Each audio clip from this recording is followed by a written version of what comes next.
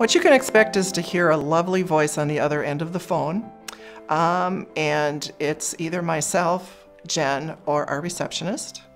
We get the individual's name, first, last, and middle initial for both the prospective client and the adverse party.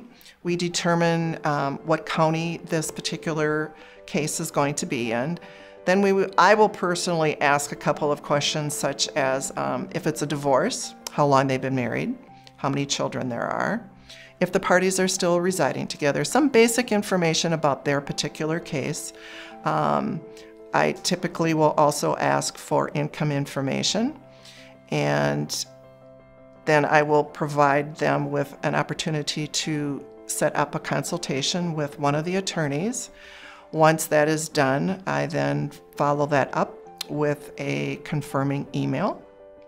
And if the individual finds that they can't make that consultation, they have our telephone number and email address with the confirming email that they can get back to us as to whether they have to reschedule or not.